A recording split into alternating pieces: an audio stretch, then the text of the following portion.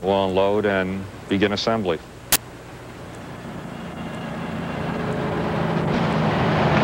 On a Sunday morning in October, the organ finally arrives in Jamestown. This is a special day for the whole congregation, but remember, Snell led the effort to bring the organ to Jamestown. It's been a long wait.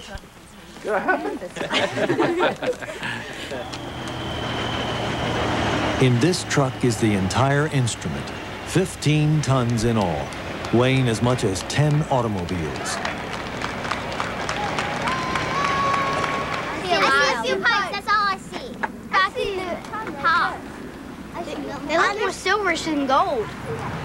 Well, that's your pipe organ. And as you can see, it's in all kinds of pieces and boxes and cardboards and wrapping, and everything's tied in so it wouldn't jump around.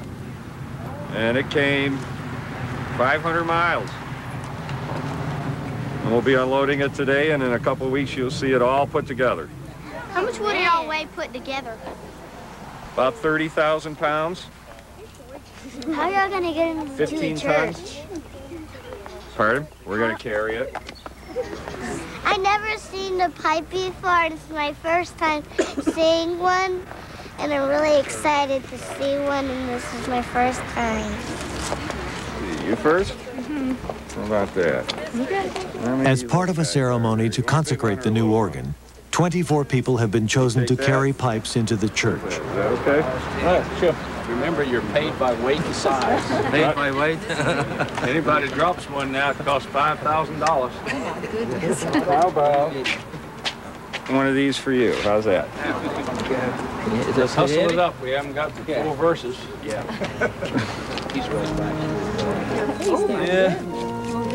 This is the first and last time that most of these pipes will be seen, because the majority of them will be hidden behind the organ's facade.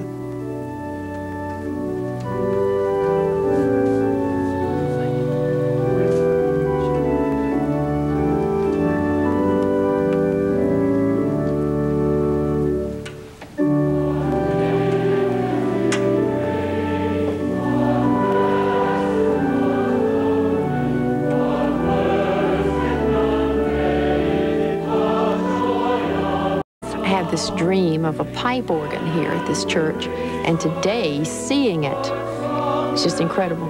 It is becoming a reality. It's almost like a dream that is finally not a dream anymore.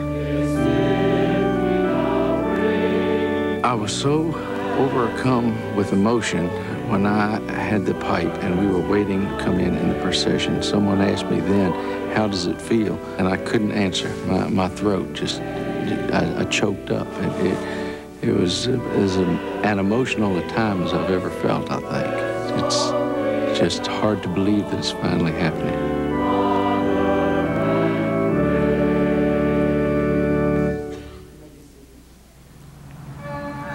The Holtkamp crew will spend the rest of the afternoon unloading the truck piece by piece.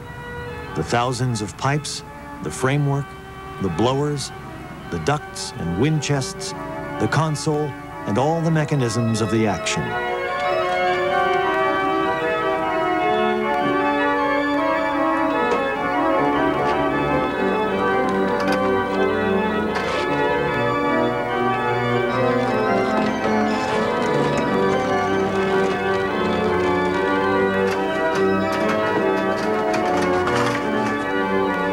Like a giant jigsaw puzzle, the pieces of the organ fill the sanctuary. It will take the crew 3 weeks to put it all together. Then the voicers will come to adjust the pipes to the acoustics of the church. Well, I've always had a great interest in the longevity of the organ. It's something that we're building for generations, and that's the high point for me. When we're finished, it looks like it's always been there. It doesn't look like it's been added later as an afterthought or anything like that. It's actually part of the room itself when it's finished. And that's when I get my biggest satisfaction out of the job, when the organ is set up in the final room, in the final place, and then we can really tell what it looks like. There's something wonderful about this kind of creation, that when they walk out that door, there's something very special that's here. 7 weeks after it arrived, the organ is complete, just in time for the annual Christmas music program.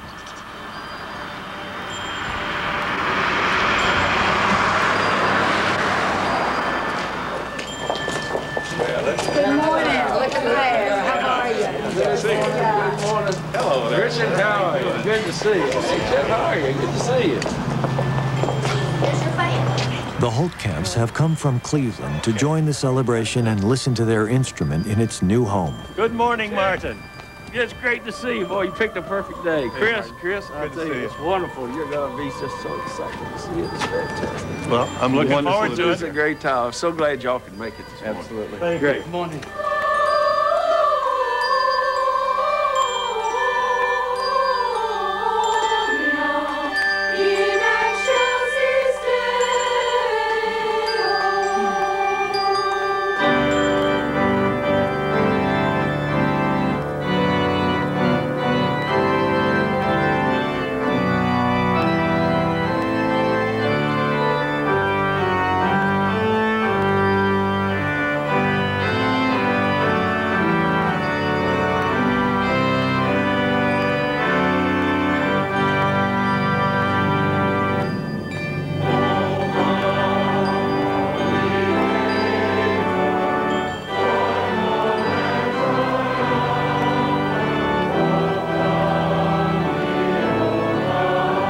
And the most gratifying part of this is when I hear a congregation just simply let loose and sing like blue blazes.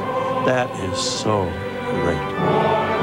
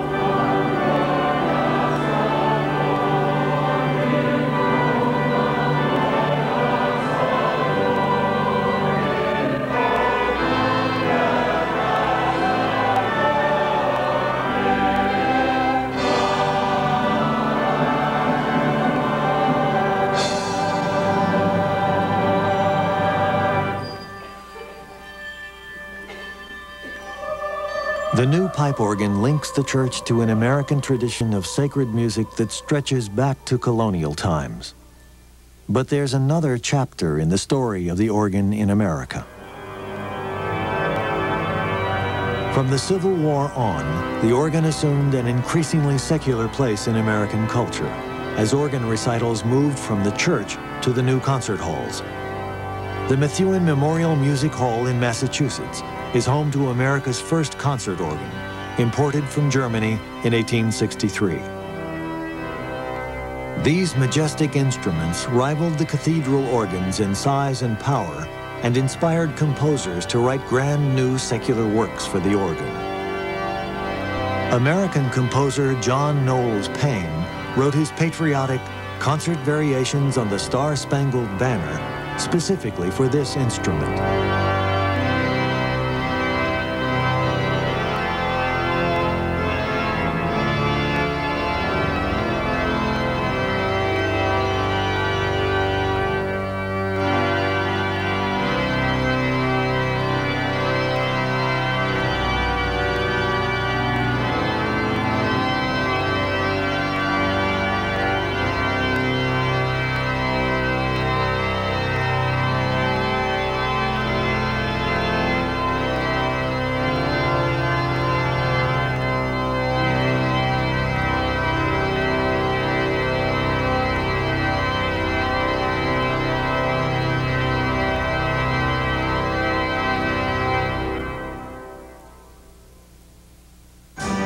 In the middle of the 19th century, demand for pipe organs was immense, and America's organ builders scrambled to keep pace with a boom that would last for 100 years, making thousands of instruments for churches, homes, and concert halls.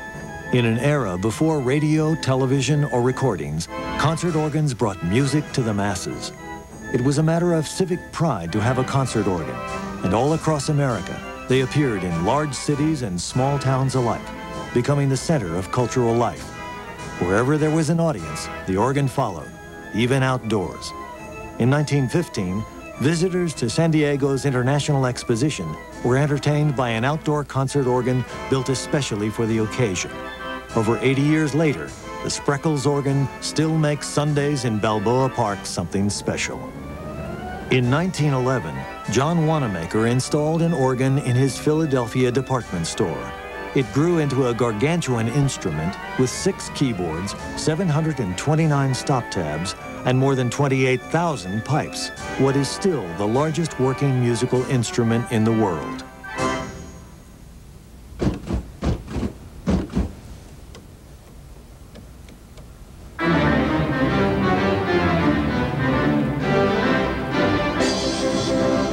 In the Roaring '20s, the organ had a starring role in Hollywood. And though the silent era ended nearly 70 years ago, the art of silent film accompaniment is alive and well. What I like is I like the vibration as well as the sound. It has a real nice, rich feel to it, and it gets inside you, and it's wonderful. It's fun. No, there's nothing like the mighty Wurlitzer.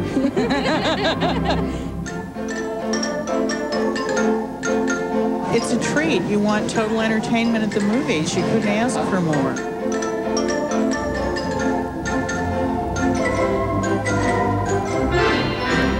It's so massive, and it fills I mean, it's like having a symphony orchestra, isn't it? This kind of takes you back to that time when things were a little simpler, and movies were actually still an event.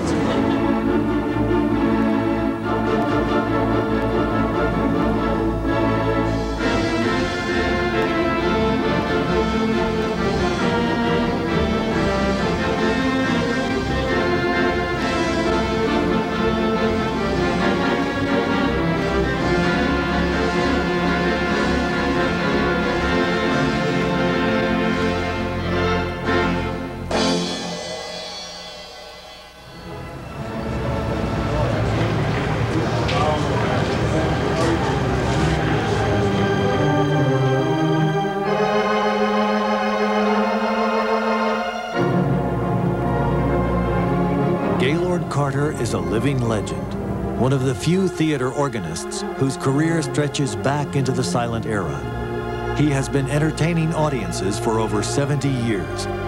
In the 1960s, Gaylord started a revival of silent films with traditional organ accompaniment that continues to this day. My father was a church organist in Wichita, Kansas. And I'd go to the movies on Saturday afternoon, and there was an organist in there accompanying silent pictures. And I would sneak into my father's church and try and do what I heard this guy doing. And so the pastor, the rector of the church, came in one day while I was doing this, and he says, "Gaylord, out, out, out. You got to stop playing this highfalutin music in this church." And he didn't know, and I didn't know, was going to support me for the rest of my life.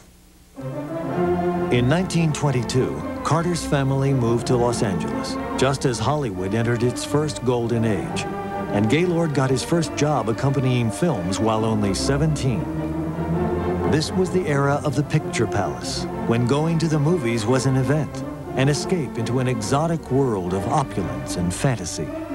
At the center of it all was the pipe organ, breathing life into the silent images and creating the emotional soundscape for comedy, horror, adventure, and romance.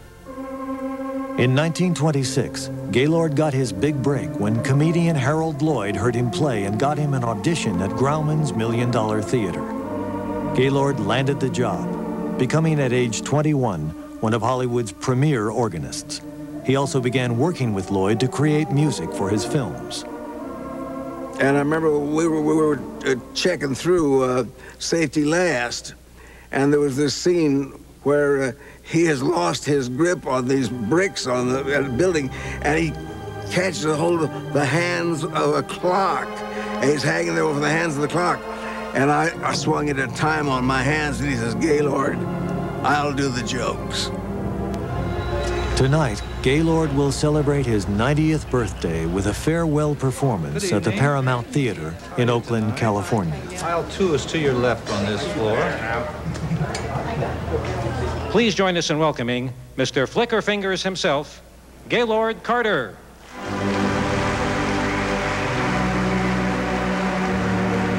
Once again, Gaylord brings to life the antics of Charlie Chaplin in The Immigrant.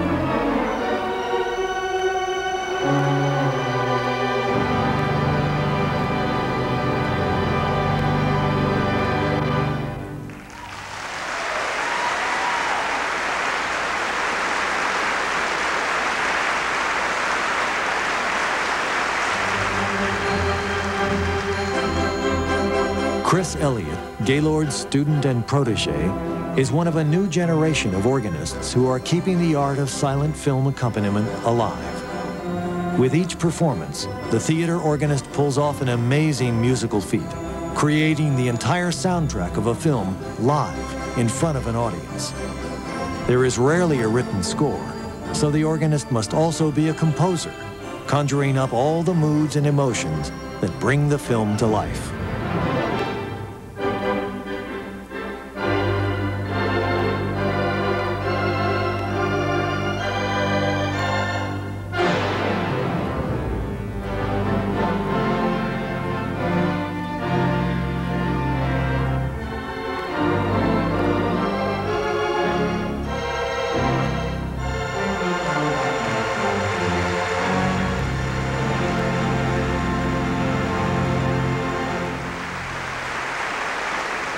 The drums? Oh, well, we have lots. Jim Riggs, the Paramount's resident organist, shares some of the tricks of the trade.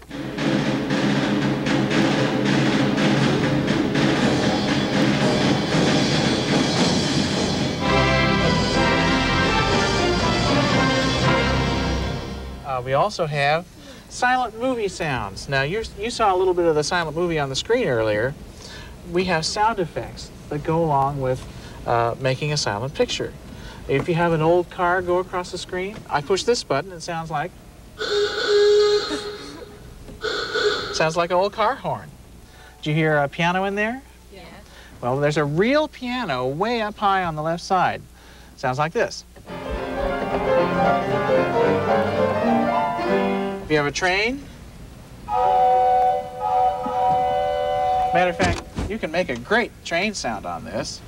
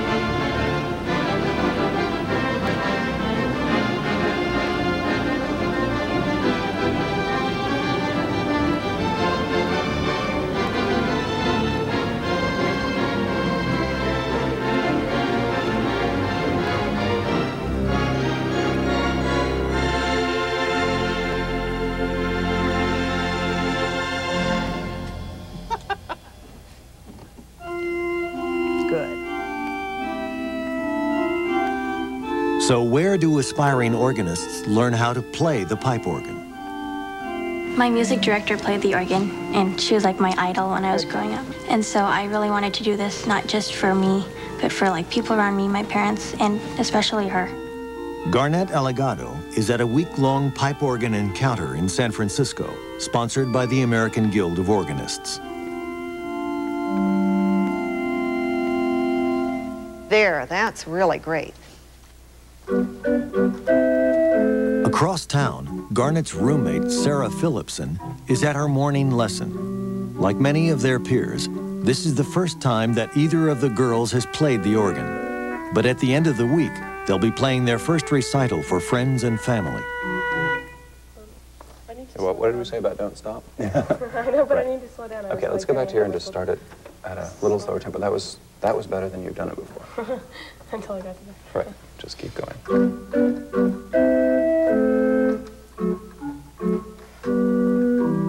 Sitting down at the organ for the first time was like, oh my gosh, this is me. And it was really neat to hear that I could actually make all those sounds and pull out all the stops and just, you know, play. Let's take the first group, and we're going to show you where the beginning of sound starts in the organ, which is in the creation of the wind in the blower room.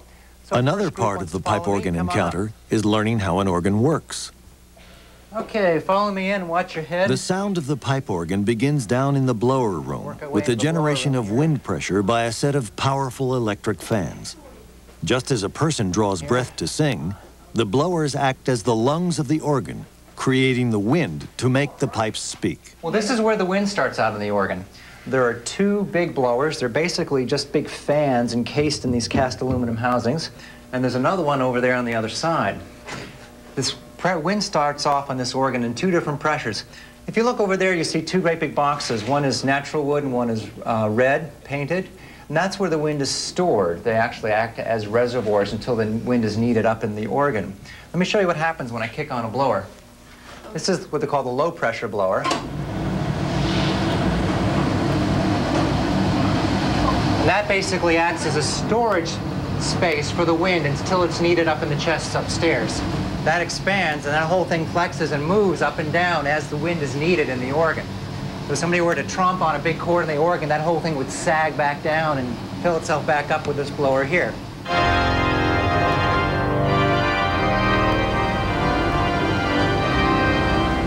We also have a higher pressure blower for the trumpets and the big pedal stops, and that fills up that smaller reservoir over there.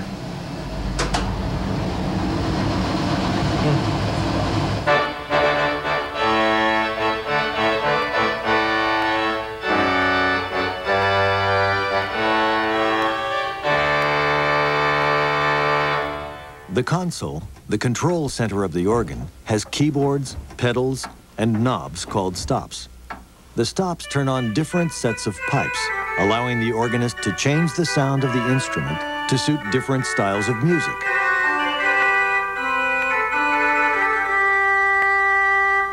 Okay, now we're going to find out how we get from the keyboard to the actual chest and actually make the notes. So I'd like 4 of you to go right in through that door. 2, 3, and 4. Okay, then I need all 3 of you guys to sit here on the bench. Trump on the keyboards for us, guys. I want to show these people what happens. This organ has a mechanical action.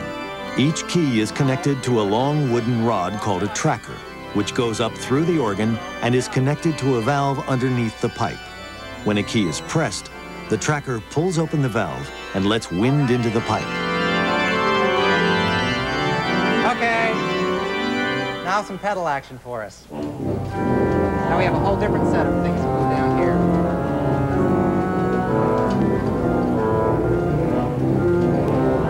All righty, that was just lovely. Okay, let's head on up to the organ, inside. So you'll see a few wooden pipes as you go by. There's a part of the pedal. Even says what it is on the back. Follow me up, if you would. This organ is 3 stories tall. Watch your step. On the second level is the group of pipes called the positive division. Now, we've been following these trackers up. We started down at the keyboard, and then we watched them as they crawled up the side of the organ and made a few turns, and here's one place where they finally end up. If you look right under here, underneath his chest, you can see the very ends of the trackers, and they're connected to little wires that go up in the chest. And now we're going to take a peek right inside the chest. I'm going to loosen this cover up. You can see there's a lot of wind in there. There's so much, I'm going to have to shut the organ off. I'm going to move one of these trackers down.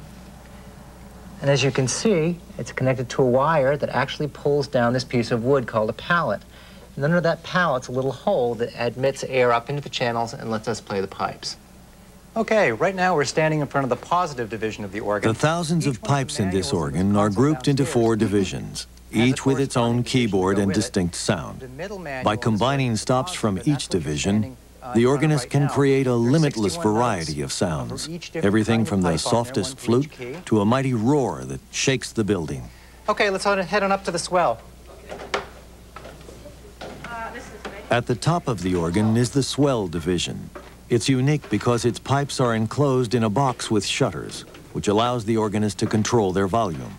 Okay, we're going to show you how the swell box works. You know how in a house Venetian blinds let the light in and out? Well, the same thing happens in the swell box to control volume. Hey, Ron? Why don't you give us a demonstration of how the swell box works?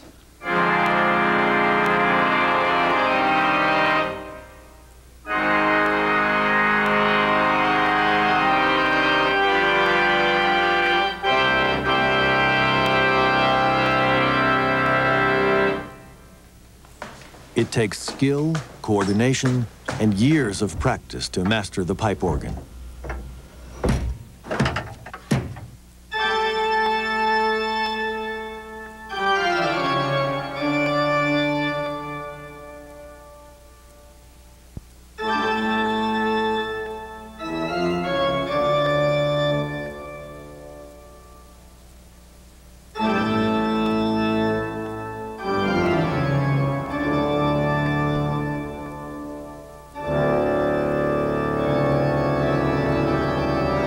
Jack Wimberly is 15. He has studied organ since he was 10 and attended 3 pipe organ encounters. Today, he's giving his first formal recital at Stanford University's Memorial Church. Listening in the audience is his proud mother. I think when Jack gets charged up and gets into the power of the instrument, it gets very overwhelming for me to realize that that's my son up there playing that instrument.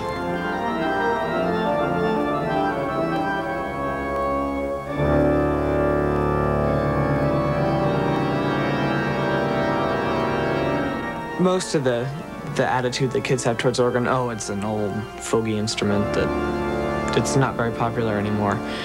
But it's just so fun to play. I mean, you have lots and lots of power behind just 10 fingers and 2 feet. And I say do it if you really want to, because it's a lot of fun.